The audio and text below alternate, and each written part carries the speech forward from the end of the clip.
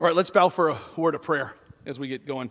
Gracious and loving God, may a spirit of love be with us and through us, and of your spirit of discernment, of wisdom, as we seek your guidance, as we seek to study your way, your ways which are different than the ways of our world. And today, getting a little glimpse of what it looks like to do some things that aren't always easy, to live in the hard things of life. So Lord, we pray a spirit of openness as we spend some time in your word. In your Son's name we pray. Amen. I think this opening story really is pretty fitting in here. It says, a few years ago, a mission agency was looking for recruits. They ran an ad showing a missionary fording a river in a poor section of Africa. And I'm reading right directly from our study here. The man was struggling under the weight of a heavy backpack in the heat of the sun.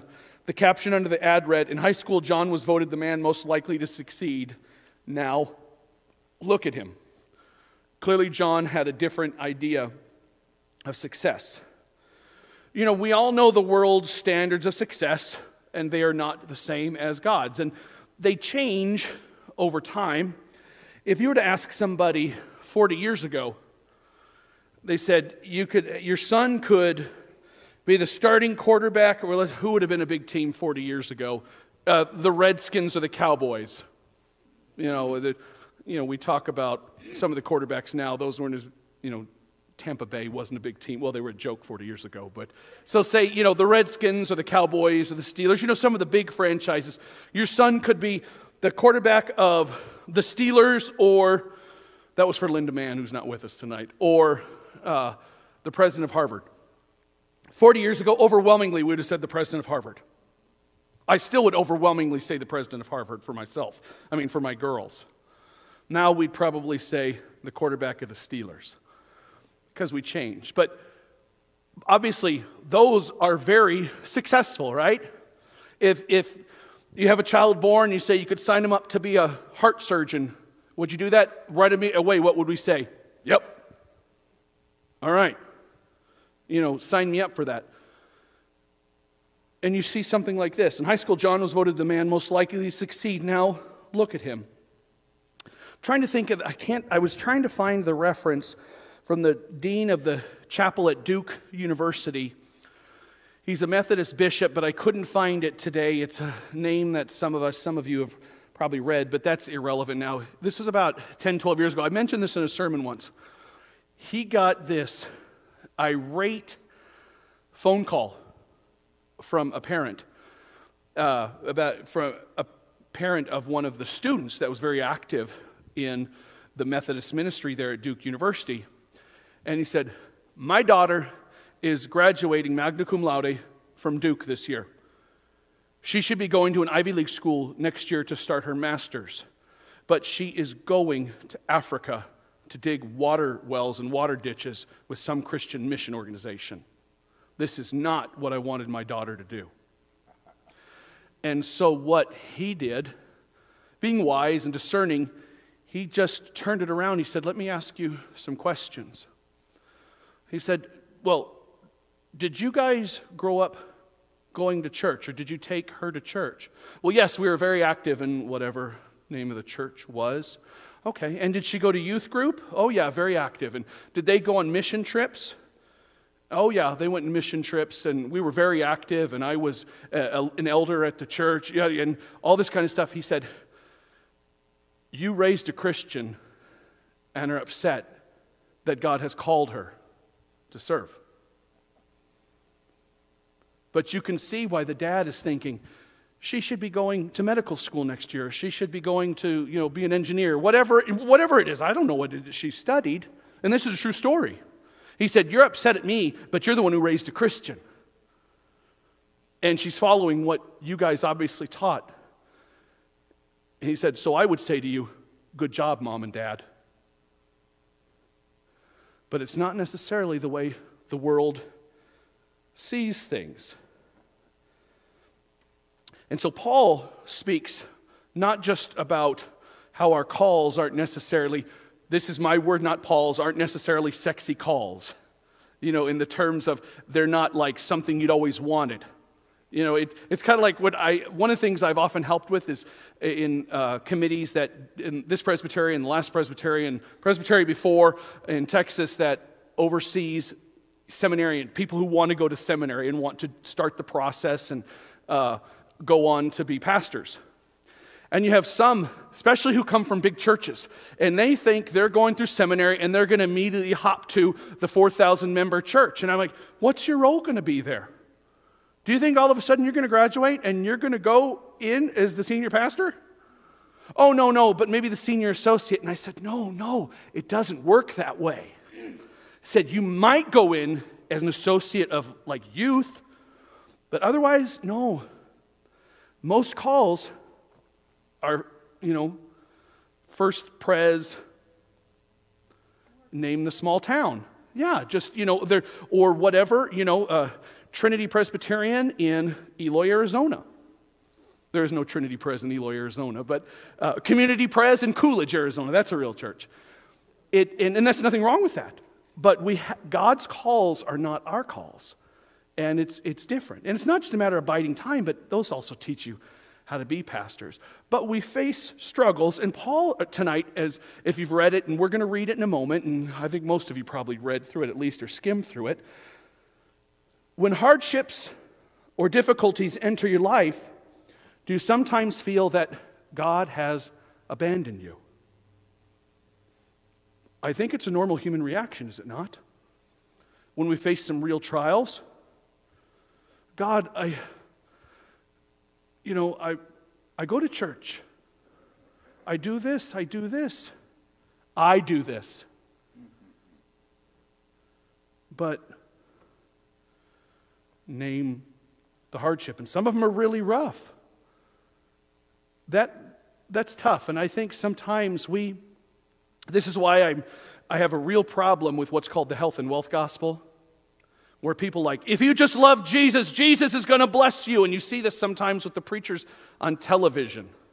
And sometimes I'll say to the girls, look at this. This is the opposite of Jesus. But I said, he's got really nice hair, though. And I bet he drives, he just that shiny suit and everything. But ministry is not always sexy. Ministry is not always easy. It's tough. And Paul, whom we revere, had some really rough times, and we're going to read about that. But think about, real quick, and then we'll take a look at the 1 Corinthians passage, and then we'll talk, and then we'll look at the 2 Corinthians. Moses never entered the promised land. He saw it from afar, right? There it is. I can't seem to get there right now, but there it is. And he died before they ever got there. Moses struggled all the time. God, I can't speak.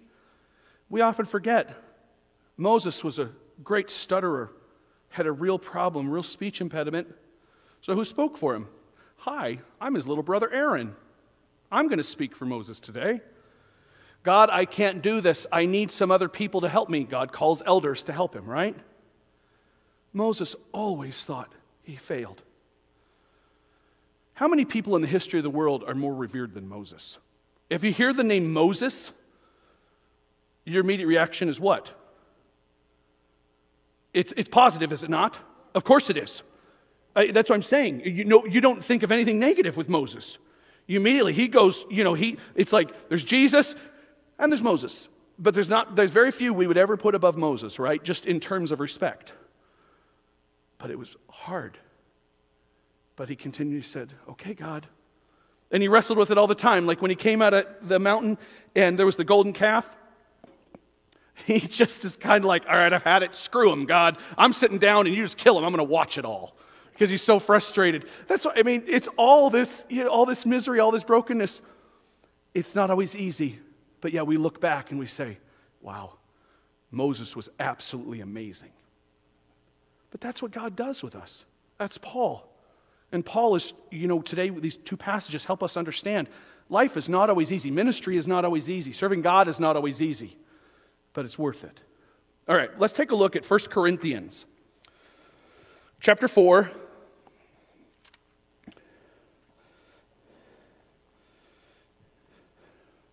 8 through 13. 925. 925. You guys with me? Starting at verse 8. Already you have all you want. Already you have become rich. You have begun to reign, and that without us. How I wish that you really had begun to reign, so that we also might reign with you. For it seems to me that God has put us apostles on display at the end of the procession, like those condemned to die in the arena. We've been made a spectacle of the whole universe, to angels as well as to human beings. We are fools for Christ, but you are so wise in Christ. We are weak, but you are strong. You are honored, we are dishonored. This very hour we go hungry and thirsty. We are in rags. We are brutally treated. We are homeless. We work hard with our own hands. When we are cursed, we bless. When we are persecuted, we endure it. When we are slandered, we answer kindly. We have become the scum of the earth, the garbage of the world, right up to this moment. Wow. Wow. We're going to take a look at that. We'll read the other passage in a few moments, but we'll stay with that passage. How would you describe his mood at this point? Dour? Depressed? He's also being a little snarky too.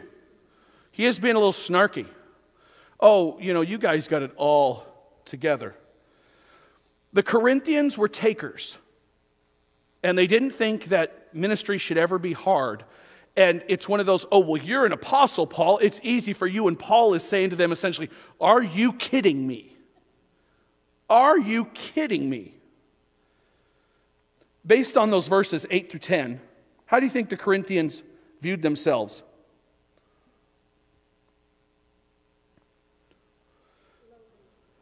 The Corinthians thought of themselves lowly?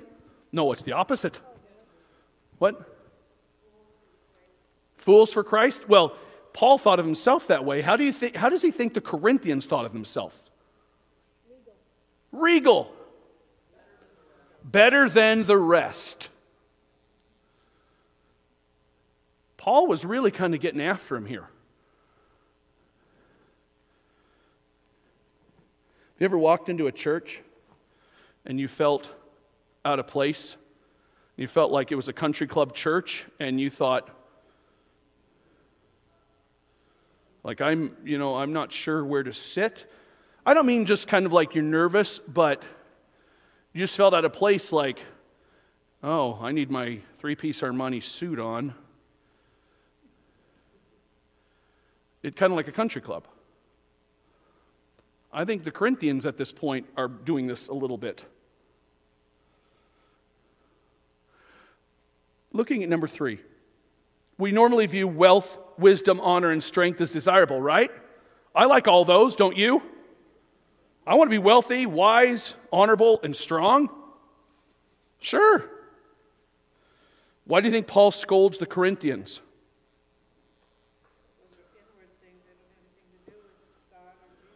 Well, it's not all it's cracked up to be. Those are like, or those are outward realities. They're not really, they're not like what's in the heart. Who are you?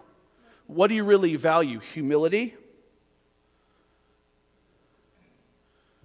Okay, and remember the Corinthians, their background, they're going to be mostly, now Corinth was a broad place, but it was Greek. So it would have had, a lot of these people's backgrounds would have been pagan, would have been, they're Gentiles. That's why I remember God was no fool with having Paul, because Paul could speak right to the Jews, Paul could speak right to the Greeks, because he grew up in both worlds.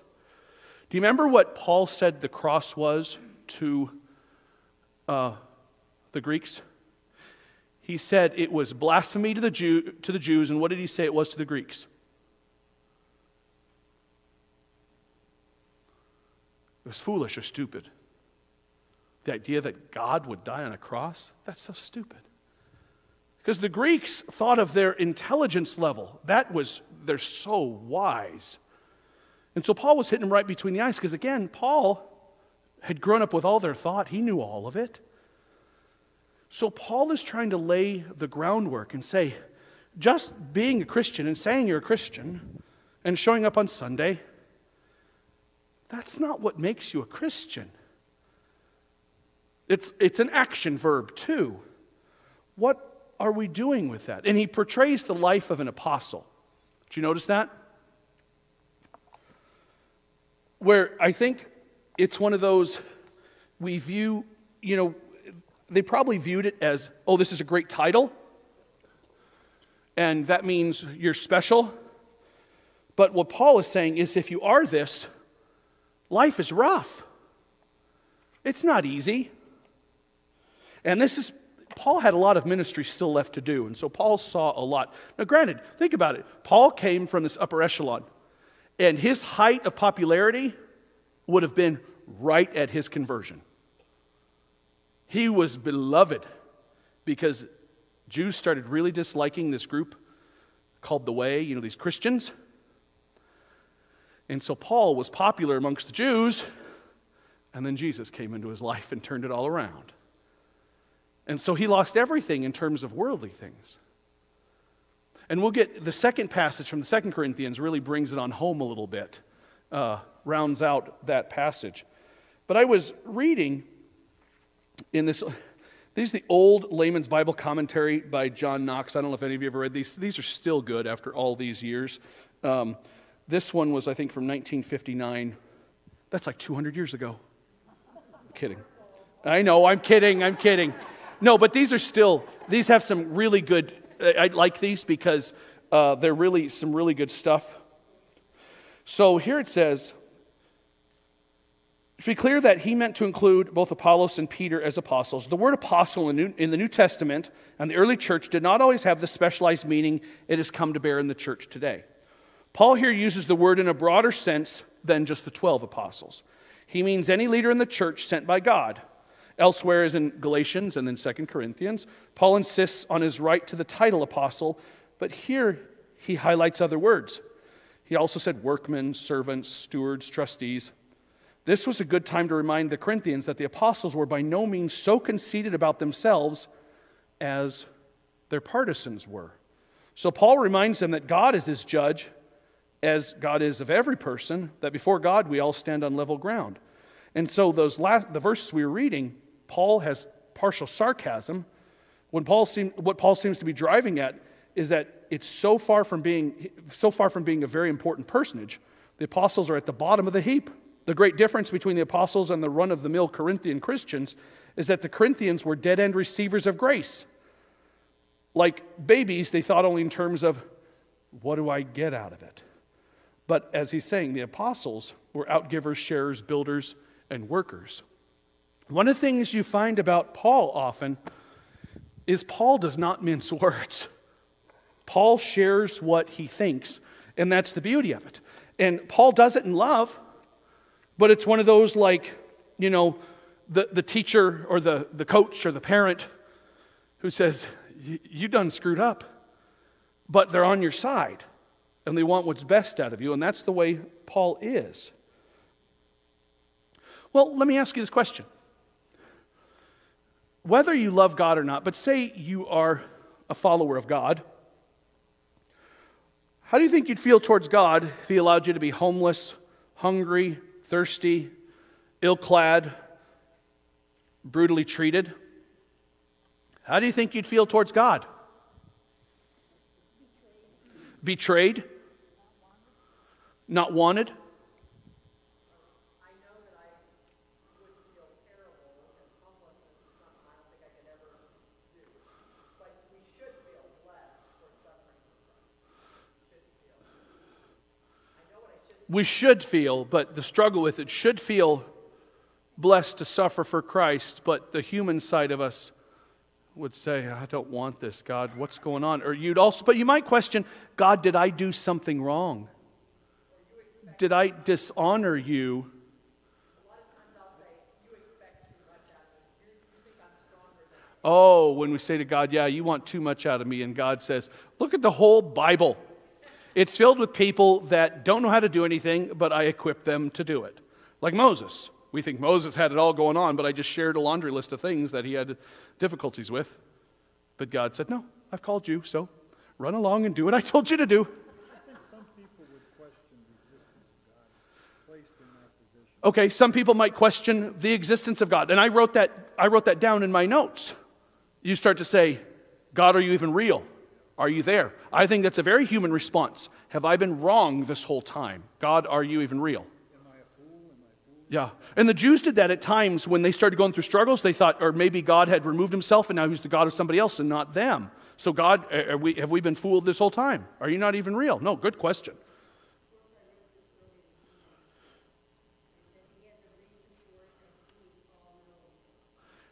God has a reason for it because God is all-knowing. He's all-knowing. Yeah? That's the compliant servant way of looking at it, but that's a struggle. Well, let's take a look at the 2 Corinthians passage. Let's jump to there. One thing about, having choir right after this, we don't waste no time. We got to move along. What did it start with? What verse? Okay, so it's page 938. 938, chapter 6 from 2 Corinthians, starting at verse 3 through 10. We put no stumbling block in anyone's path, so that our ministry will not be discredited. Rather, as servants of God, we commend ourselves in every way, in great endurance, in trouble, hardships, and distresses, in beatings, imprisonments, and riots, in hard work, sleepless nights, and hunger, in purity, understanding, patience, and kindness, in the Holy Spirit, and in sincere love, in truthful speech, and in the power of God, with weapons of righteousness in the right hand and in the left, through glory and dishonor, bad report and good report, genuine yet regarded as impostors, known yet regarded as unknown, dying and yet we live on, beaten and yet not killed, sorrowful yet always rejoicing, poor yet making many rich, having nothing and yet possessing everything. So in the first passage we read from 1 Corinthians, we're dealing with the passage where Paul is kind of saying, oh, you think everything's great for us and you guys have the hardships. He said, trust me. You're essentially receiving the grace and you offer nothing in return. You're not living out that grace with others. You just say, what's in it for me? Very human, right? Because when we read that, we realize that's like anybody who just wants to consume and never wants to do. Because being a Christian, it's one of those, okay, the Reformed tradition, our tradition, we are big on doctrine. It goes back to our roots in Geneva, Switzerland, and then the church spread mainly at that point, then up to Scotland, and of course to the Netherlands. And you always have the smartest Christians in Scotland and the Netherlands. But our branch were the nerds. We're the brains. We were always the doctrine people. But I will tell you, and I think Paul would say this at the end of the day, I don't care what your doctrine is if I'm not seeing Christ. Because that's why Paul says, I had all this other stuff, all the religiosity. I understand all those things. And I do covet my tradition. I covet that we were required to study Greek, Hebrew, all that stuff. I didn't covet it at the time, but I coveted that we were forced to do it. But the thing is, what is doctrine if it's not living and breathing in you? I don't want to hear the right answer about the Trinity. I want to see God living. I want to see where God is. And I think Paul is trying to share that. And so he's saying, listen, we face these hardships, yet this is what the world sees, but this is the reality on the other side of the coin. He says, known, yet regarded as unknown, meaning we're known by God. Dying, yet we live on. Beaten, yet not killed. Sorrowful, yet always rejoicing. Listen to that. Sorrowful, yet always rejoicing. Have you ever known somebody of faith that's in a dark place and says, but God is always good? Sorrowful, yet always rejoicing. Poor, yet making many rich. Having nothing, but yet having everything. It's the dichotomy of the world. It kind of reminds me of the Beatitudes, does it not? Blessed are the peacemakers. Not the ones with the biggest guns, but those who are able to make peace. Now, we live in a messy world. I'm not getting into just war theory or anything right now. But Paul is saying that God's kingdom is a different way of looking at things. So, after Paul's snark in the first one, and then you see these, what details do these verses add to our portrait of Paul's hardships? What does it say about Paul? Paul's been through a lot, right? Strong in endurance. You just talk about the beatings and stuff like that. Yet Paul remained faithful.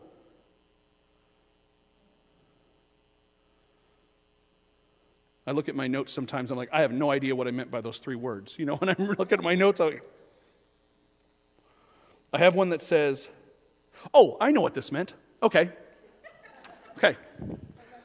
A revelation from God. You know, well, often it's like I literally can't read my chicken scratch, but I can actually read the words, and I was like, there's 2 words specifically. I'm like, I don't know why I wrote those.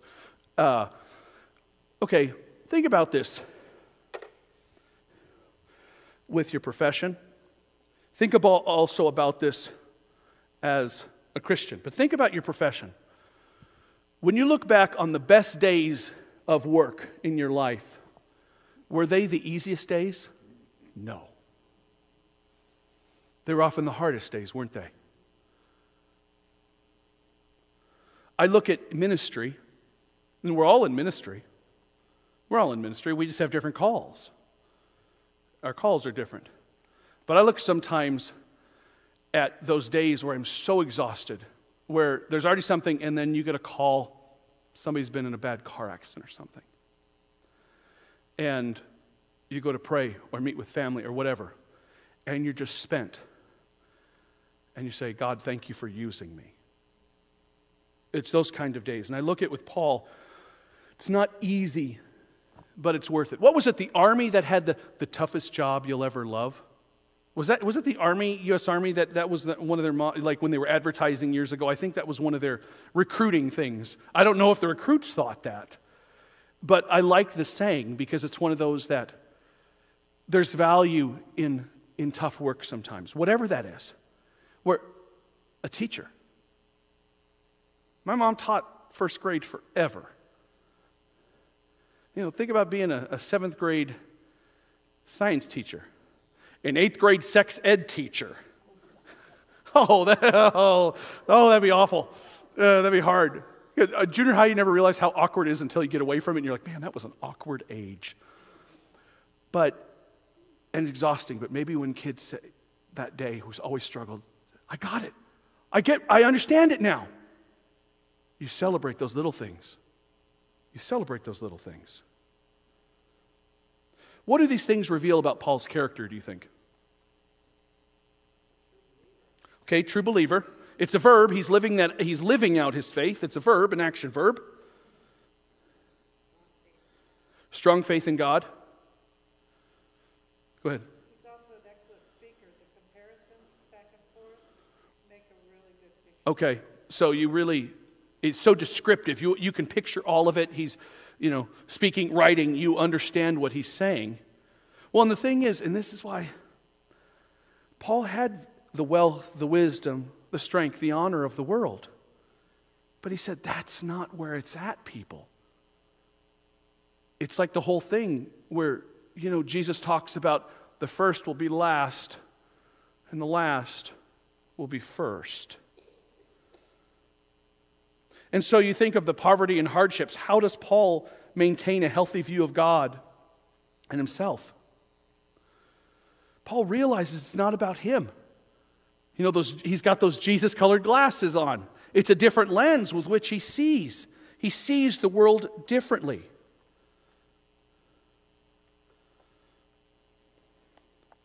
If you look at question 8, it says I don't know if you looked back on 2 Corinthians 4:17 says, for our light and momentary troubles are achieving for us an eternal glory that far outweighs them all. So we fix our eyes on not on what is seen, but on what is unseen, since what is seen is temporary, but what is unseen is eternal.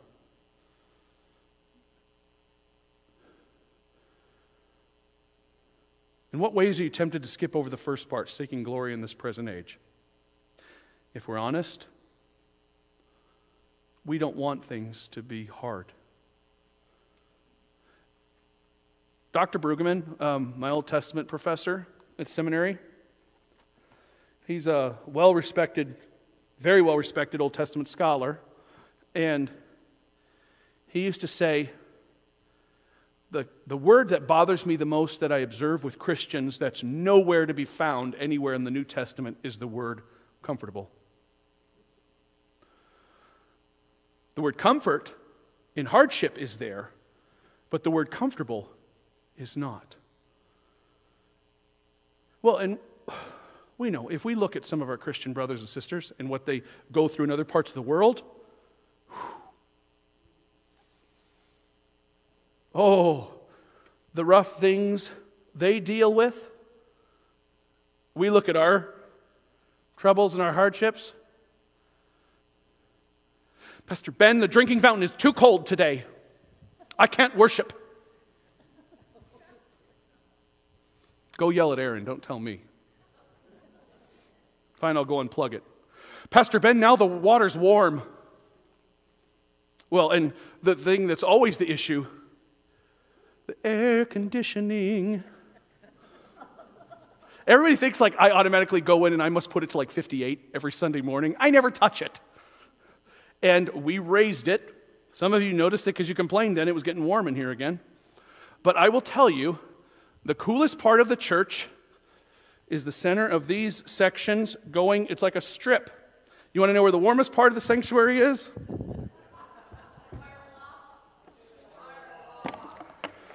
Here in the choir, they just complain because they're whiners. They're Corinthians. That's where the Corinthians sit. That's where the 1 Corinthians are. They're right there. Actually, the choir loft is warm because that was not part of...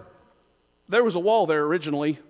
And so the vent is not the greatest there. And then you put a robe on a 290-pound man. I don't know who the 290-pound man is, but you put a robe on him right there.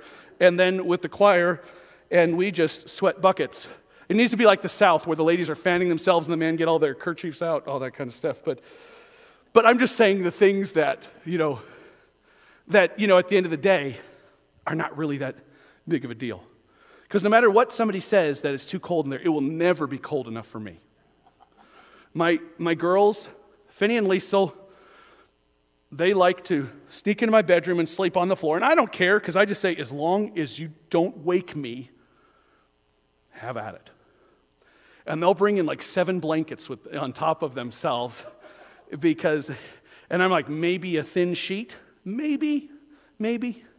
I had this room air conditioner that I had that I set to 60, but it doesn't work right anymore. I think I destroyed it. It couldn't work that hard, and it doesn't work anymore. But it'd be like 60 degrees, and I would be like, oh, it's so nice, I can sleep now.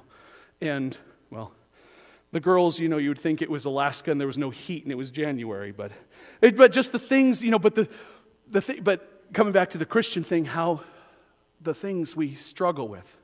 I remember how many of you were here when I first came here to pastor? It was 7.5 years ago. I've been here 7.5 years. So some of you have been here. Well, some of you started with Moses, but 7.5 years ago when I got here, the church had gone through some tough times. We know that. And I got here, but I remember there were some people that it was kind of shell-shocked. And the previous pastor had been bald and really handsome. And then they brought in somebody bald, not as handsome, but brought in somebody bald. And I think some people thought, is this like his younger brother that's taller? But I remember when I first met the people, I found people that weren't sweating the small stuff. Because it's like, these are the people that had been through a lot. Churches go through ups and downs. And people that they love Jesus and they love the church. And so it was a rough time. But actually what I started with is I thought, I saw a lot of health, if that makes sense, in terms of the mentality. I think there was like, we don't know what the future of ministry looks like. That's okay. That's a healthy comment. We don't know what the future of ministry looks like. Because trust me, none of us do. None of us do, and COVID taught us another lesson. Death and taxes really are the only 2 things that are the constants. But how do we look at things? And so Paul goes through all this stuff, and he says, yeah, go through these struggles, but then you see such a beauty. We weren't sure of whether to start a ministry outreach of food to the homeless. And yet, how many thousands and thousands and thousands of people have been blessed by the can ministry over the years, right? Those little things that God uses. And we look and say, oh, it's not going to work. Oh, it's not going to work. But God does amazing things. Jay, who was here a couple weeks ago, gave the wonderful talk. He's the missionary. And one of the things they did was a language school. And it was a way of teaching young people about English. And a lot of them came then to know Jesus.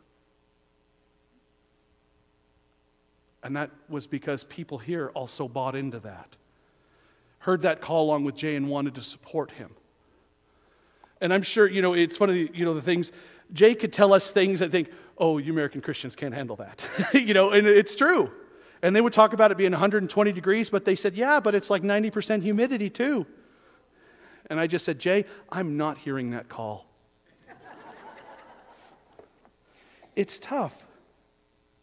So, as we kind of close her out, how do your personal goals and expectations need to be revised in light of what Paul says?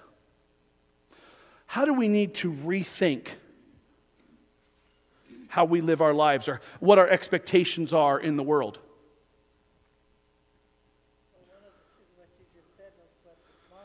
Don't sweat the small stuff. And wasn't there a book, Don't Sweat the Small Stuff, It's All Small Stuff? I think that was a book, yeah. Yeah. Humble. Humility. Well, I think that's a big thing. People don't know, as I've often said, nobody became a devout Christian because they lost an argument to a Christian. People want to see Jesus. But I think the humility is a big deal. Being humble. Humble there, but for the grace of God, go I. I cannot boast in anything. Yes.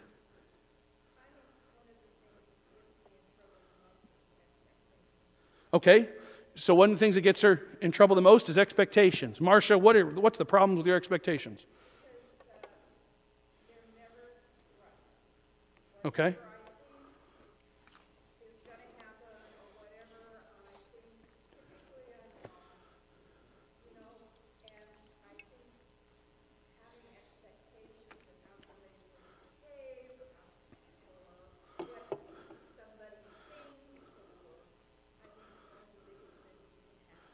Okay.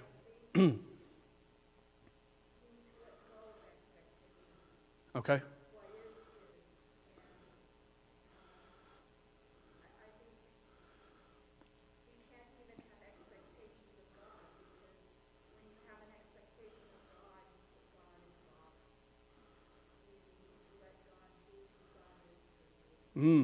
I like that.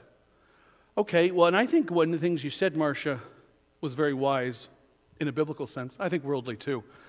But the whole thing about expectation, I think sometimes in ministry, we get so used to saying, well, this is how it's done. This is how we Presbyterians do it, or this is how Church of the Master has always done it. There were the 10 Commandments, then there was the one tablet that said Church of the Master will do these things. We get that way though, right? Those things that are sacrosanct in our churches. It's interesting.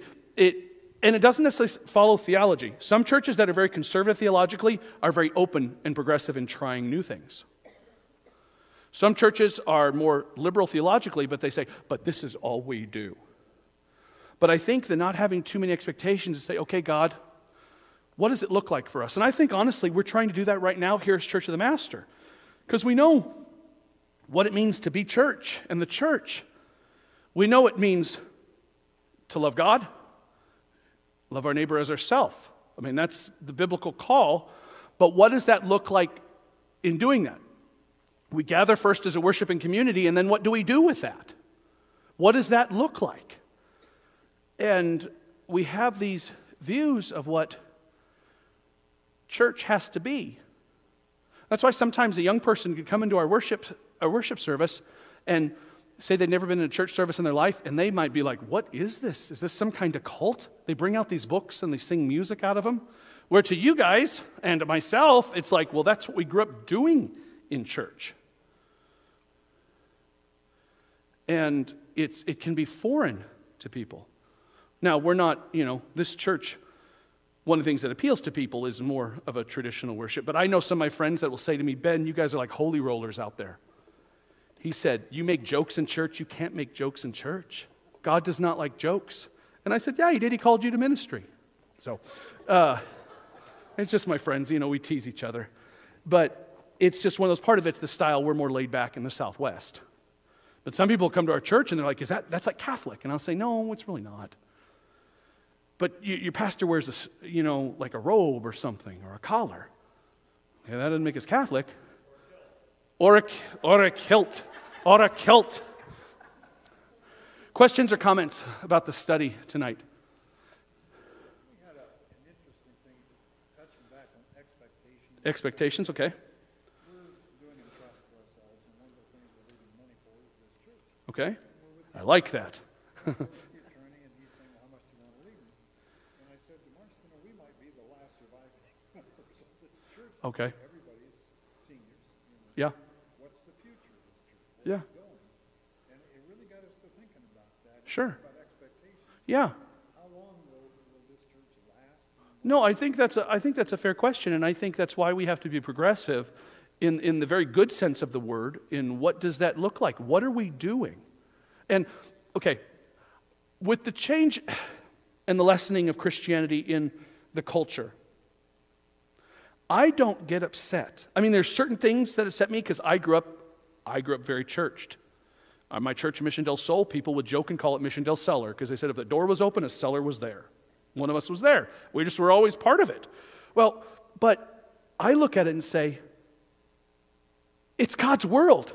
I'm just called to be part of that kingdom in my time and my place, and I'll work in whatever that looks like. Because I don't know what the future will be. All I'm trying to do is honor Christ in what I'm called to do and be now, and give it to God. And I don't mean like, oh, God will take care of it. I don't mean it like that. It's like He's called me to love and help serve. Okay. All right. Now, there are things that make me very sad. When I go to Scotland and I see half of the churches now are like furniture stores and whatnot, and I think that's a really good-looking furniture store. I mean, that does make me sad, right? That does make me sad. But I also look at it and say, God, this is your world. I'm called to serve, and I will serve in the midst of that. But I think expectation, I appreciate you bringing up that question.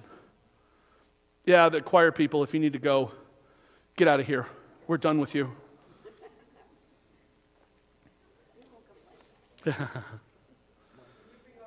Oh, it's right here. Yep.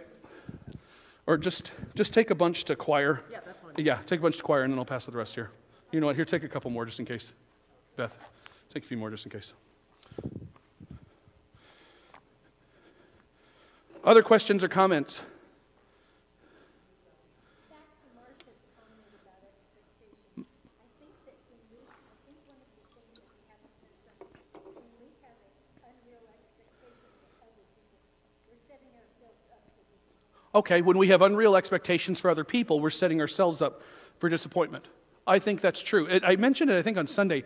I never know when I say something. I said something along the lines to my girls last week. I said, if you don't expect anything, then you won't be disappointed. But when something beautiful happens, then you can always be grateful. Because I said, don't expect too much in the world. And when you don't expect too much, then you're not always disappointed. And I mean, that doesn't mean we don't have we have expectations of one another. If Pat tells me she had a rough day, and I yell at her and scream at her that it's her fault, that she's a screw-up and God hates her, she's got an expectation that's not what I'm going to say, but that I'm going to say, I'm sorry to hear that. Go ahead, Pat. Well, I was in my marriage had alcoholism in it, and so Here, go ahead and start over just so I said my marriage involved alcoholism in it, and so I joined the program for people who live with alcoholics. And one of the mottos in there was that expectations are predetermined resentments. Ooh, And listen to that. Say that again. expectations are predetermined resentments. I like So if I expect too much from God and it doesn't turn out the way I want it, then maybe that pulls me away instead of Okay. keeping me close. That's good. I like that. That's good. That's good. Other questions, comments? Are you enjoying the study? Okay, good. Yes? Is it? Yeah. Yeah. Well, this afternoon when I walked out, I was like, it's kind of gray. It's actually nice. And my daughter said, it poured in Chandler. And I said, in Chandler, America? And she said, yes. And she showed me a video. Somebody had sent her Snapchat. Don't go on Snapchat, but it's a kid's thing. I tried it for 3 minutes and thought, I'm 20 years too old for this. And it was pouring in somebody's backyard in Chandler. But then, like, this is what it is now. And I said, that was probably 3 minutes later. You know how that goes. But it was just nice because it felt actually almost nice this afternoon. Yeah, but yeah, no, I'm sure it's nice and cool right there. Maybe I'll preach from there on a Sunday. Yeah, those who are cold, just go sit up there. You're fine. What? Redesign. Okay, who's going to give us the $400,000? Yeah, I know. All right, prayers that we can lift up today. Yes. Yeah, pray for Florida.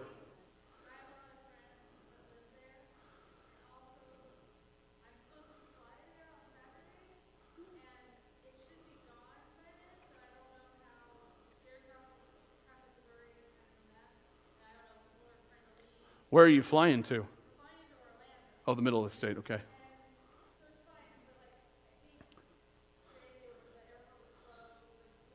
Yeah.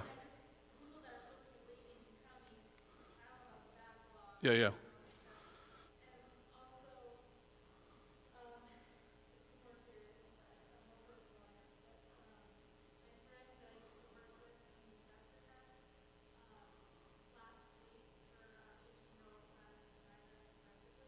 Okay.